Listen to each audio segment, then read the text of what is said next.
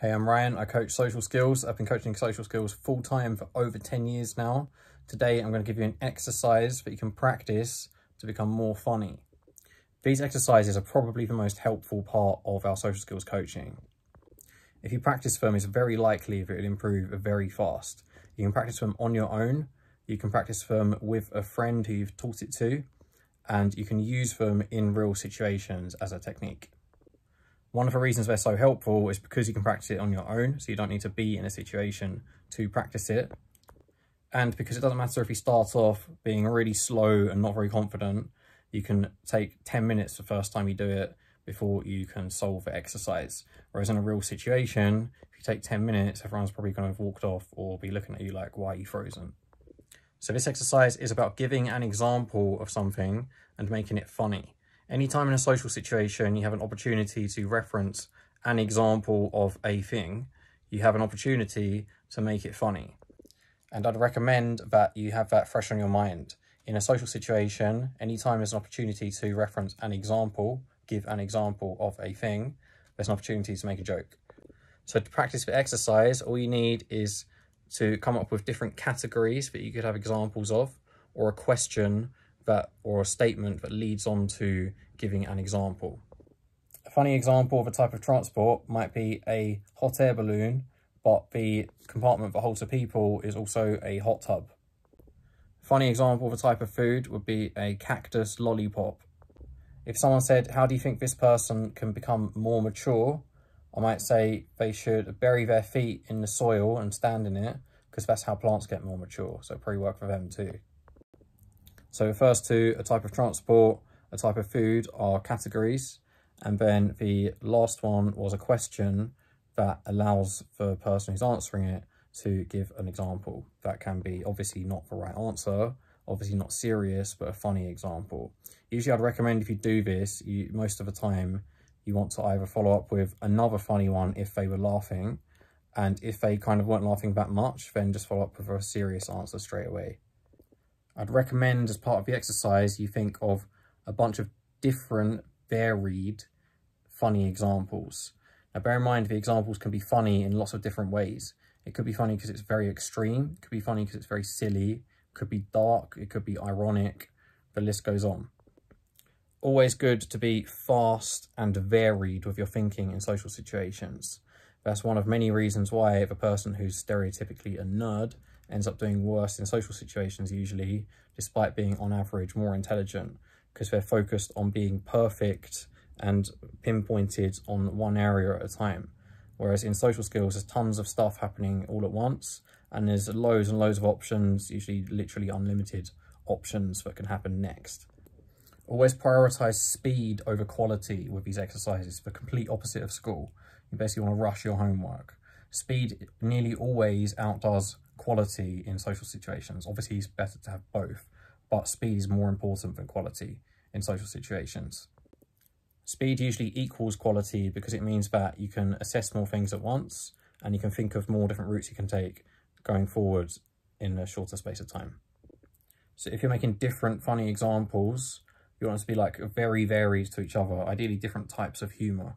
So I referenced a few examples of different types of humour a minute ago. You got extreme, silly, makes fun of someone in the situation, ironic, sarcastic, dark. It could be wordplay.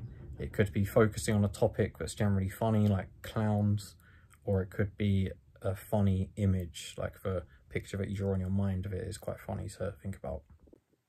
You always want to be on the lookout in social situations for either someone saying something in the conversation that allows someone who's answering to give an example, or commenting or answering to give an example, and opportunities where you can set up something yourself that you're saying and then give yourself an opportunity to give an example at the end, and therefore giving you the opportunity to make a joke. For example, an opportunity to give a funny example. If you're on a bus and someone says, what do you think is the worst thing about this bus? You could think of something funny. Or if someone said, how do you think we can liven up this party? You could also add a funny example there, such as, well, what we could do is we could go and buy a load of snakes and then just let them loose. That would definitely liven things up a bit. Some examples of saying something yourself and setting up your own opportunities to give an example might include, I think if my work goes well, I might go traveling to somewhere, such as, then you can give a funny example. That car goes so fast, it could probably, then you can give a funny example. Such as, that car can go so fast, it could probably end up going back in time, and the person inside it might end up proposing the theory of general relativity before Einstein does, and then stealing his glory. Or perhaps that you could attach a wind turbine to it, and it goes so fast that it could generate enough electricity to throw a whole party of a disco lights and everything inside the car. You can also think of ways that you might steer the situation to allow yourself to generate an example as a separate exercise. One of the most important things in humour, in my opinion, is to take the risk.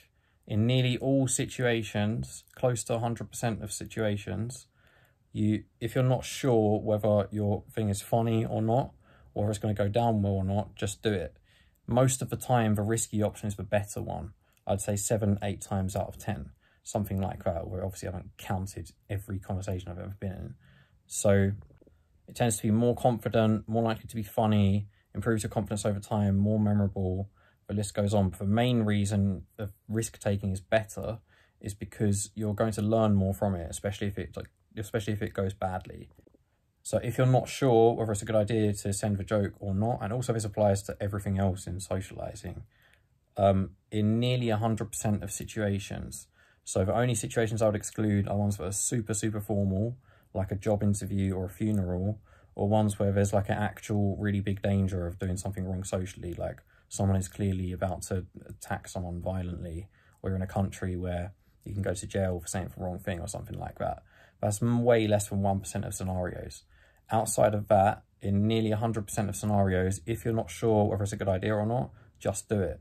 If you just do that one point on its own and forget everything else I ever say, and don't try to improve your social skills in any way yourself, then you'll probably improve 2 to 3 times as fast just by doing that. As with all of these exercises, I'd recommend at least every day practice for 2 to 3 minutes just in your mind. No one has an excuse not to be able to do that. You don't even need a pen or paper or to be anywhere. Just use your thoughts for 2 to 3 minutes. Honestly, if you do that for 1 or 2 months, your humour will improve quite significantly if it was at a point where you wasn't doing this already that much. Ideally, obviously, do more than that if you want to improve faster, but it's more about consistency than doing loads in one go. We do one-to-one coaching on social skills, including a completely free trial session. If you'd like to book a free trial session, it's only half an hour or so. If you find these videos useful at all or helpful, and you have a free half an hour and you want to improve your social skills, it's 100% worth doing because it's going to be more helpful than the videos. It's going to be tailored to you. If you'd like more information, just go to our website, socialshortcuts.com. There'll be a link in the description plus some other stuff down there. See you guys soon.